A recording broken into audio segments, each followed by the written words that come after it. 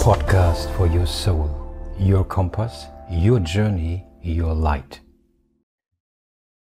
Welcome to Podcast for Your Soul. My name is Nico Balschuweit, and this podcast is for spiritual people who like to listen to spiritual mentors from around the world, and they share their soul paths, their experience, and their journey. And today, my guest is Sergio Bambaren, and Sergio is a writer, and he used to be a CEO of a multinational company in Sydney. And by now, he wrote 26 books, international bestsellers. Amongst the books, you might know The Dolphin, but also The Guardian of the Light. And his newest book is called The Messenger, or in German, Der Bote, and it's becoming a world bestseller. And Sergio says about himself, he's a dreamer that made his dream come through by following the voice of the heart. Sergio, I feel honored to have you as my guest. Thank you for taking the time. Welcome. Good afternoon, Nico. The honor is all mine. Thank you very much for the invitation. Yeah. So I'm basically, you are in my living room and in my bedroom at the moment. Yes. Because I'm listening to your audiobooks. At the moment, Guardian of Light. I just had the Dolphin, amazing, so inspiring for me. I feel so touched. Therefore, I reached out, and thank you for doing this.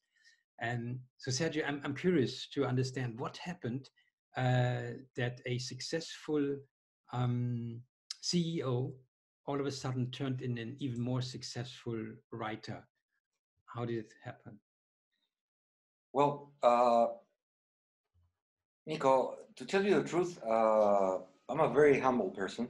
The fact that for some reason I sold so many books around the world doesn't make me better or worse than anyone.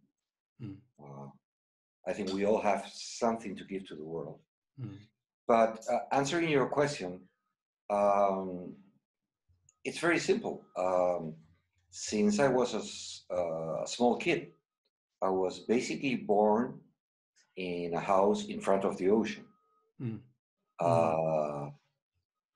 And since I can remember, I had this amazing bond with the ocean. And I still have it. It's home for me. And when I was 7 years old, I discovered surfing. And the first time I surfed a wave, and I glide on this wall of moving water, I knew I was going to be hooked forever. Because it's there where I feel the closest to what life is all about. So basically, I did what normally everyone does. I went to school. I had a wonderful childhood, beautiful parents, and then because of surfing, we're like nomads, and we're always in search of the perfect wave. So, in a way, we also love to travel. And I graduated as a chemical engineer and also an MBA in the States, in Texas A&M University. But that was the excuse, because basically I would wait for the holidays to go to surf to Hawaii, to Mexico, to California. It was so strong, the bond. And having traveled so much, I think there's no better way than to see the world with your own eyes. To tell you the truth, beside this beautiful podcast like yours, I don't watch TV, I don't watch newspapers, I don't read them, because they are full of bad news, and there are so many wonderful things around the world. So I had this bug of traveling. I've been a traveler all my life. And I decided to go to Sydney, to Australia. And again, because when I was a kid, I dreamed of surfing all these beautiful places, mystical places like New Caledonia, Fiji, Tonga, Samoa, places that when I was Wow. a kid looked so far away, but I knew I was going to do it. Wow. And for some reason, I really started to escalate positions in the company I was working in. And one day I found out I was the CEO of the company in charge of Asia and Australia and New Zealand.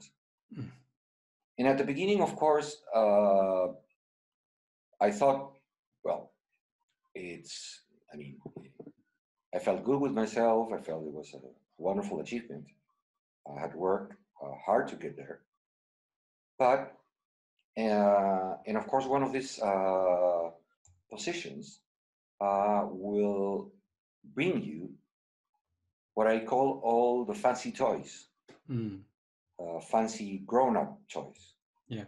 The beautiful car, the beautiful house, first class when you travel, 6-star hotels, and for the first 6 months I felt wonderful. But then one day I woke up and I never felt so miserable in my life. And that day I thought a lot, and I knew what was happening. Instead of living to work, I was working to live. And I had lost what for me is the most important and precious treasure I have in my life, which is my time. Time to do the things I love, time to find the true purpose of my life and live accordingly to what I am. Be true to myself and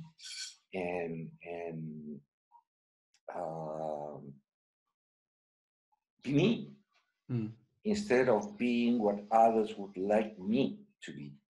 Yeah.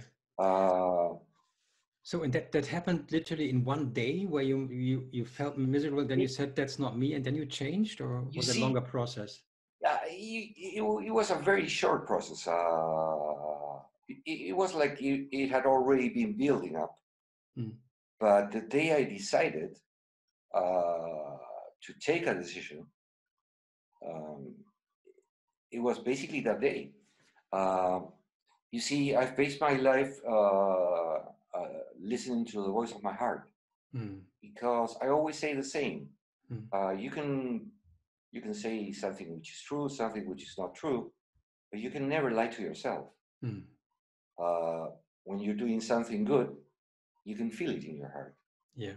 If you're doing something which is not that good, you feel it in your heart. Yeah. So, yeah, and in my case, I decided never to lie to my heart.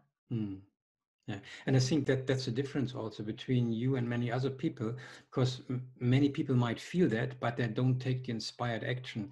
But that's you feel it in your heart, and then you follow your heart, and I think that's a profound message also for the listeners. Yes. Again, I'm no one to judge others. The only thing I can say is that if I have one life to live, a precious life, that for me is a gift of the universe, what I do with my life will be my gift to the universe. And I get goosebumps. And that means I have to be totally consequent with myself, and again, be myself by following my dreams and discovering the true purpose of my life. Let me repeat that. I think that I got such an energy when you said that. Oh, so you said your life is a gift by the universe. What you do with it is your gift to the universe. Correct. Wow. Correct. Because I mean, we should. I believe, we shouldn't give life for granted. The fact that we're here speaking right now, and the fact that we're in this wonderful planet, it's a gift. Yeah. So beautiful, yeah. beautiful.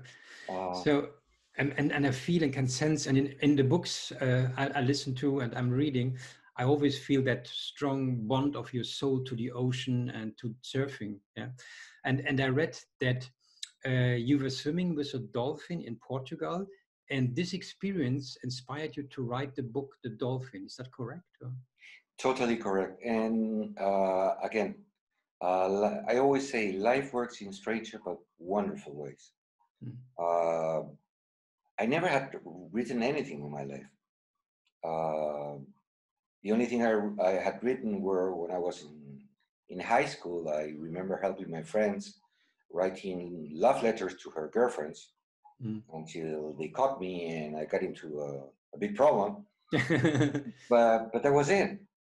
And yeah, I had this mystical encounter with a dolphin in a beach very close to Lisbon, because after quitting my job, I decided to take a sabbatical year to find myself again.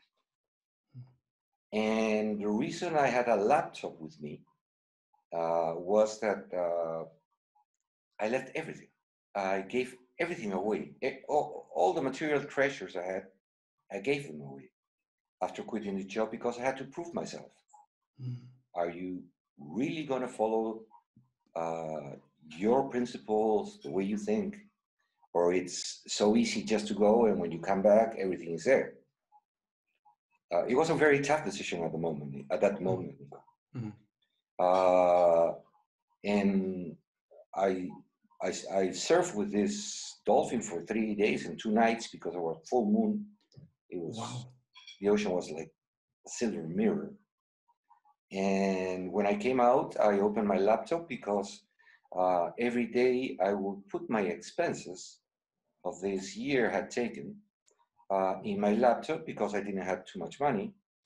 And I had to be sure that the money would be enough to last a year. And don't ask me why. It has occurred twice in my life in writing. The first one was with the dolphin, the Traumen dolphin. It was like a catharsis. It just came from the heart. And I remember as it was yesterday, my heart, listening to my heart without the words passing through my mind. And my fingers moving in the computer, like I was so bonded at that time with the universe that this dolphin had a mission, a purpose. And all my life I've swim with dolphins and whales. I love it.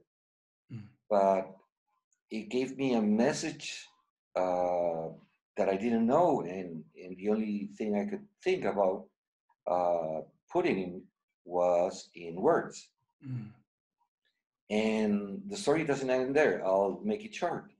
When I went back to Australia, to Sydney, I took a job, of course, that didn't pay me so much, but gave me the time to do the things I love to do. And two wonderful friends of mine read the book, read the manuscript, and they said, why don't you send it to a publishing house? What I'm trying to say is that it is a book that was never supposed to be published. I didn't look for a publisher. And yeah. one day, you know, out from the blues, a publisher, Random House, called me. They wanted to buy the rights, and I think this is very important. Sorry for being so long. That was the second really difficult, tough decision. Normally, when you write a book and you know it, the publishing house will give you a final manuscript that you have to give your okay that it's ready for publishing. And when I received the final manuscript, they had changed 50% of what I had written. So I said, this is not what I wrote. And they said to me, yes, but this is what sells. So again, you stayed true to your heart. And I said, either you publish it the way it is or the contract is off. Wow. And again, you hear all these people that seem to know better. You know, you will regret it. We are the experts. You don't know what you're doing. But I promised when I left my job as a CEO, I promised 3 things, Nico. Never again in my life to use a tie. Never again in my life to use a watch. and never again not to listen to the voice of the heart. So decision was taken, and the book was self-published by these two friends of us. To my surprise, the first year it sold like 100,000 copies in Australia, and then for some reason it got into the Frankfurt Book Fair, which you know is the biggest book fair in the world, and that was 20 years ago. It lands so deep, Sergio. You touched me just with the three things you mentioned.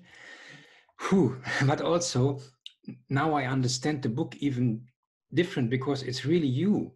Mm-hmm. Yeah, because you are the surfer who riding the wave with the dolphin. Nico, it took me 10 years to read the book and say, why? Because at that time I hadn't lived. And 20 years later, when I read the book, you're totally right. It's the story of my life. Yeah. But I wrote it 20 years ago. I didn't know I was going to live all the things I've lived through these wonderful 20 years. So in my case, to listen to the voice of the heart has been my guide, and the ocean has always been my best friend.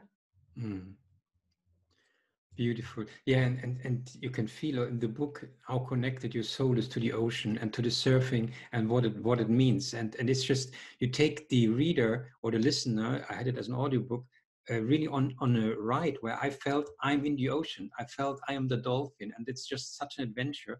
And for me, it was just such a symbol of breaking out of the golden cage, if you will, and just questioning myself. And it's so beautiful the way you do this through a story. So you said, so you were surfing with the dolphin for 3 days in a row? And 2 nights. Yes, I can tell you the name of the beach is called Guincho. It's a surfing beach out in the outsides of Lisbon. And out from nowhere, I was by myself because everyone was working. It was during the day. And this magical dolphin just came in. And every time I would go into the water, I would catch a wave, and suddenly the dolphin would appear. This is and the right book. away would be. My God. Again, you see, one of the things I've learned in my life, at least me, Nico, is that I don't question those things anymore. I just go with the flow. And the other thing that really surprised me was, as I said, I never wrote that book to sell it. I wrote it because it came from the heart, and for me, it was the key to get away, to finally open the golden cage. I had placed myself in the business world, which there's nothing wrong to be in the business world if you love it. But again, love what you do. In my case, it wasn't my life. And now I feel totally alive. And as I always say, no regrets. Not a single. Beautiful. Yeah. And of course, I have problems like everyone, but that's part of life. Yeah. Wonderful. Thank you for sharing that. There is another book which I'm just listening to, and I can't stop. And there is a connection because of the lighthouse. And I don't know if you saw that, but my website is called The Lighthouse. And we have lighthouse symbols all over. It's a workshop center, spiritual center, very busy at the moment, but we have lighthouses all over the place. And it's for us, it's a big symbol. And the book is the Guardian of Light. And in that book, you started, before you told the story, that you had a thought when you saw the lighthouse the first time, and you said, how could a single light make such a difference to many lives? And how could so many trust that light and its caretakers? So can you share more about that? What you sense if you work with a lighthouse, or if you see a lighthouse? Yes, you see, the lighthouse, for me, has always been a symbol, because so many people, in ships or in the ocean, they trust that light because it's the only point of safety they feel when they are in open seas or close to the coast at night. But it's it's a kind of metaphor, because the same way that a lighthouse can guide sailors, in my case, uh, it's the voice of the heart that takes me to places I never imagined I could be. And the fact that I'm always live close to the ocean, because I have to wet my scales every day. I go to the ocean. If I can every day, like a fish, and again, it makes me feel safe. When I get into the water and I come out of the water, it's like I forget totally about the world we live in. Sometimes it's really hectic. We're always in a rush, running. Everything seems to be important when it's not so important, at least for me. And in the ocean and the lighthouse and that book, I discovered throughout my life that the most important things, at least for me, in life, are the simple things of the day to day, and they are free. Yeah. I mean, this morning I saw one of the most beautiful rainbows I've seen in my life because it was raining a little here in Tenerife. Then the sun came out. The sky was so blue, and the butterflies started flying through the trees, and it's just a matter of stop, revive, survive. Sit down and contemplate how wonderful the world is. Yeah. And at least for me, those are the riches of my life. Yeah. Yeah. So just really enjoying the be here now, the present moment, and being in awe and wonder of what's around you.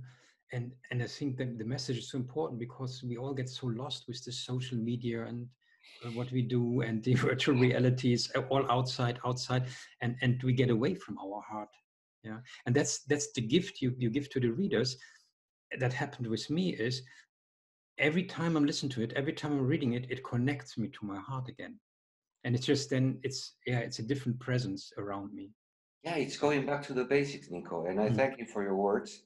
But again, as I said at the beginning, I never thought when the Dolphin was published, and then in my other books, for me the most beautiful gift I could get was to realize that there were so many people around the world that they were questioning their life the way I was questioning mine. And it's true, because we live in a society that goes faster and faster, competition, and technology, which is okay. It's the way we use technology. I'll give you an example: the cell phone.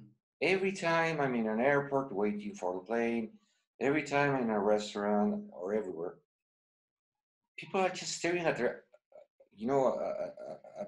at a piece of glass, as if happiness would be there. Again, there's nothing wrong with the cell phone. It could, like the technology we're using right now. It helps us communicate. It gives us time, but time to live. But if you get hooked to a cell phone, what's the point? Because everything there it's not the real world. Yeah. And you're right. No matter who I'm talking to, I mean, one topic is always what's the true meaning of life. Yeah. And maybe if you can share a little bit about the new book, the Messenger, or in German, Der Bote, which is just came out and it's already a bestseller. And as I told you I know before, you have your copy too. yeah, this is a miracle. I mean, for the people who see us on YouTube, so 5 minutes before we started the call, literally, the doorbell rang and this book was delivered to me. And I said, wow, what a sign. Yeah. There are no coincidences in life. There are no coincidences. You live the life you're supposed to live. The signs are there. It's up to you to follow them. Yeah. Or sometimes they only appear once and you can get lost again. Yes. Yeah. Also, I'm a strong believer in synchronicities. Yes. And then just be alert. You the word better than me. Yeah. Beautiful. Would you like to share? I mean, why is the book so successful and again, what's it all about? Again, I'm 59 years old, and yet I've been lucky enough to keep the 8-year-old child that I was always with me. Put it this way, I'm a grown-up that likes to play like an 8-year child. That doesn't mean that I don't have responsibilities, but I give the really important responsibilities and not more. The same happened with the messenger. It just came straight from the heart. And I remember I just started typing without using my mind as a bypass to write the book. And when I finished writing it, it happened what happened with the Dolphin. I said, did I write this? And then I said, no, don't keep things simple. In some way, you have found the true purpose of your life, and in some way, the universe is guiding you to put in words all the experiences of a life, 59-year-old life, in which I took the road less traveled, and by traveling so much around the world, I learned so many things that, at least for me, have nothing to do with the day-to-day living. And basically, it's the book it's a book that tells you, at least in my case, what I found are the real treasures of life. And the other thing, when the book started to sell in bookstores, I realized we're all messengers. And that's the reason why the title came without even thinking about. Right now, the wonderful job, the spiritual miracle that you're doing, Nico, you're a messenger. Thank you. And we're all messengers. Because I said it in another book, there's no creature small or small enough that doesn't have something to give to the world. I think we all have something to give to the world. Yeah. Beautiful. And I get that feedback also sometimes, that people, if I do like workshops on culture or spiritual workshop, they just tell me, you are the message. It's not you are the message. And that's now I'm even more curious to read the book. You are the messenger. You're the Bote. Yeah. Wow. Yeah, from your own place in the world. Yeah. Wow. So, do you have at the moment, are you writing another book, or what are your desires for the future? No, because I can feel what is happening with this book. And again, one of the things that, and this will answer your question, one of the things that I've learned in my life to do, Nico, is to erase many words from the hard disk of my mind. Words like hate, vengeance, greediness, competing with others. And that has given me the advantage of traveling much lighter without a backpack behind me. And what I can see that is happening with the Bote is exactly what happened with the Dolphin 20 years ago. Contracts are starting to come from here, from there, through my literary agent. So I thought my job in my life was done. But again, life works in wonderful ways. It seems that there's still something I have to say, or at least share with others. And I know that the next couple of years, for example, the book is going to be released in Italy, in Latin America. Again, it's worldwide. So basically, I started with German countries, also German, Switzerland, Austria, and Germany. But now I know what comes, and I love it because it's not that I share with people. I also learn from so many people, different people from the world, and you know that better than anyone because your guests are from all over the world. In a way, you are depending on the place you were born. But in the end, we're all human beings. So I have 2 or 3 big dreams for this next year, at least. One is spreading the word with the messenger around the world. There's an animation film coming, a huge one. I cannot say anything else. But it will hit the screens worldwide, based on one of my books. And I have a son, and he's 11. He needs me more than ever, and I want to share quality life with him. Beautiful. Yeah, that resonates with me. And it's amazing.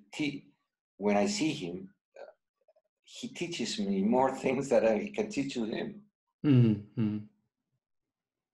Yeah, it's amazing sometimes. And especially there are children. They're so like old souls. And yes. You just look in their eyes and you just know they know what there's some depths around them. Nico, there's a change in the world, and you've probably heard this with some of your guests. This new generation is totally different. Yes. For them, fame and richness is not a dream. Yeah. The other thing I've noticed is that a lot of young people are vegetarians. They don't want to eat meat. They tell me because I'm a vegetarian all my life. And they say, no, we don't want to kill animals. We want to play with them. And I guess that in a way, the universe itself is sending all these amazing souls to fix all the terrible damage we have done to nature. Yeah, I couldn't agree more with you, Sergio. I think there's a shift in consciousness with this new generation growing up. And I became a grandfather 18 months ago. But then also I have this Mahesh on my arms, and all of a sudden something feels vibrating. He's doing nothing. He's just looking, but there is something is happening. And then he looks, and I look in his eyes, and he just keeps looking. And it's so present where I say, wow, how does this happen? It's a miracle. Yeah. He's come with the information he needs already. Yeah. And he knows it. Yeah. And as you said, I see this also now in the business world. There's a shift with the younger generation. They don't want to have a job from 8 to 5. No. They're just looking for something holistic and where they find a purpose and a meaning in life, and they can have a contribution. Yeah. And that's something I learned the hard way, and I think this new generation knows it. Money will never bring happiness. It's important, of course. So you don't have to worry next day of how you're going to pay your bills. It's also as I always say, people sometimes ask me, yeah, you're making more money with your books than you used to make as a CEO. And to tell you the truth, Nico, and I say this in a very humble way, most of the royalties I get, I give them away because humbleness is, for me, so important. And when we start to speak about our house, our car, we don't realize that there are borrowed things. We use them for 40 or 50 years, but they don't belong to us. The only thing that really belongs to us is our life, our time. And so I live in a small house looking at the ocean, surrounded by nature, got my surfboards, my laptop. Now with the beautiful technology, we can communicate everywhere. And I wish no more. I feel such a sense of satisfaction when I'm listening to you. That's beautiful. This is just revelation. There is nothing more. It's just being humble and the simple things in life. I mean, this is just for me in this conversation. I'm learning so much, and it lands so deeply. I think I will listen to it over and over again myself. It's amazing. Just a humble human being that one day decided to follow the voice of his heart, and instead of following the road already taken, decided to beat his own trail. Yeah. That's beautiful. Yeah, also, and when I publish the podcast, I will add the links of your books, some of them in the description, so that the listeners, that you can go directly there and either buy the book or listen to it. I love both. I've also, in German language, it's a great voice, by the way. The person who's reading the book, it's just really amazing. So that helps also a lot, I think. And I'm sure then many people from our community will write and review for you, because it's just really heart opening and touching. I really appreciate that, Nico, and I hope you see the same way as me. Thank you. More than the marketing, again, we're all messengers. Maybe it will make some people think. And again, the profit of those books will go to people that really need it. That are not as lucky as you or me. Yeah. What a beautiful way to give to others as well. I didn't know that. Wow. So thank you for sharing. No, Nico, thank you for this beautiful opportunity. You've been talking about me being a spiritual person, but come on, look at you. Look at you. Your eyes just say all. Thank you. Thank you so much. And the way we were connected, it's just a miracle by itself. Yeah. It just, I mean, through some Facebook discussions, and all of a sudden we sit here and have this deep spirited conversation, and I learned so much. And because you saw the signs and I saw the signs, Sylvia saw the signs, and yes, we have to do this. And I'm so honored to be in your program. Beautiful, Sergio. Thank you for this amazing sharing, for your insights, for sharing with the listeners your soul journey and what you do with your books. And now I'm curious, obviously, about the movie. But you said you cannot tell anything anymore, but I'm sure this will be a huge success. And then, The Messengers, I think, will be a worldwide celebrated book. And I try to do everything to support you also in spreading your message. Thank you again for your time and for the interview. Thank you. I feel really honored again to be in your program, Nico. It will spread like the wind throughout the world, because the magic is there. I can feel it. Yeah. And just to finish, maybe 2 or 3 thoughts for your listeners. I've learned in my life that it's better to be rather than to have. And if you have, share it.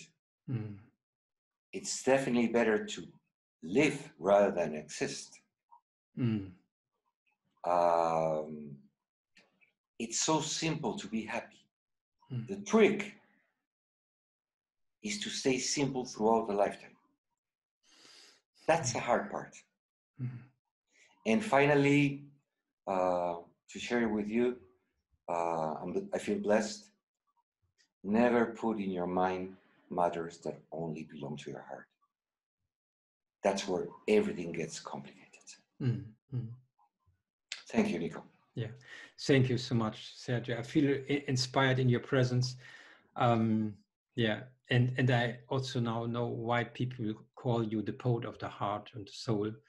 It's just really beautiful. Thank you again. And now I can't wait to read your book. Oh, thank you very much, Nico. All the best of the best. And as I always say, until next time, because there's always a next time. Yes. Okay. See you then. Thank you, Sergio. Bye. Thank you very much, Nico. Bye.